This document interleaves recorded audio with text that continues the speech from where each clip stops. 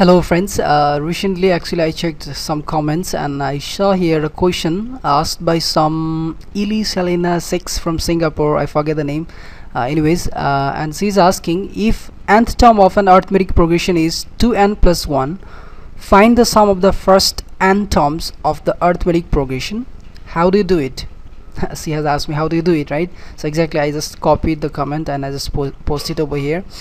Well, how to do it here, since this is my AP and my nth term is 2n plus 1, right? So my nth term or nth term is 2n plus 1, right?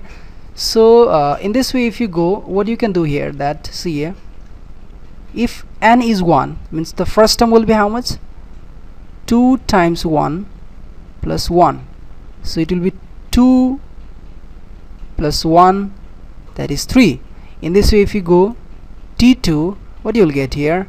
You will get 2 times 2 plus 1, right? So you will be left with 4 plus 1, that is 5. 2 is enough, but one more I'm gonna do it here. t3, I mean to say third term it is, right? So it will be 2 times 3 plus 1 again, and it will be 6 plus 1, that is 7. In this way you can go, right? In this way you can go, because this is your nth term.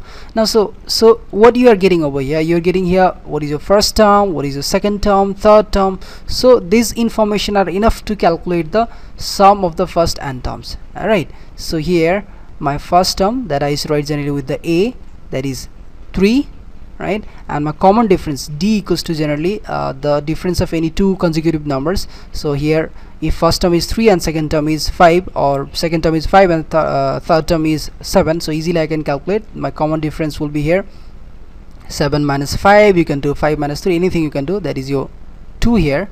And now you need to find out sum of the first n terms, how much it is.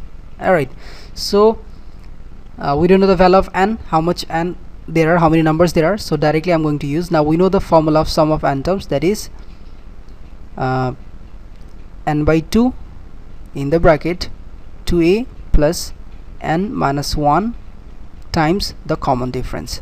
So here my n I don't know, that's why I'm writing here n by 2, but here few things I know, so whatever I know I'm going to write here. 2 times first term is here my 3, so I'm going to write here 3, and then plus n I don't know, that's why I'm again writing n minus 1, but I know the value of common difference, that is 2, right? And the bracket closed, and again n by 2, right?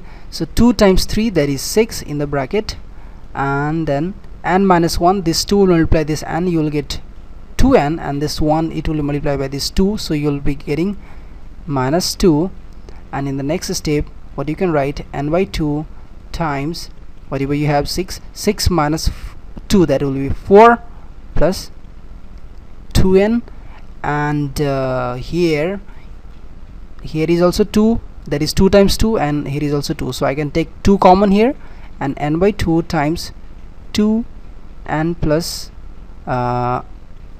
actually it will be 2 plus n, it will be 2 plus n, and here you can easily now cancel out this 2 and this 2, and your answer is going to be n times n plus 2, right? Like this you need to find out, this is my sum of n terms. So my sum of n terms, directly I can write sum of n term is n times n plus 2.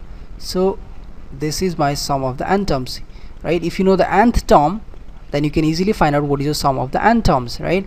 So I hope Ili Selena 6 somehow I'm sorry, I hope you understand this question, and if you have any more problem, then you can ask me. I will try to solve if I'll get some free times. And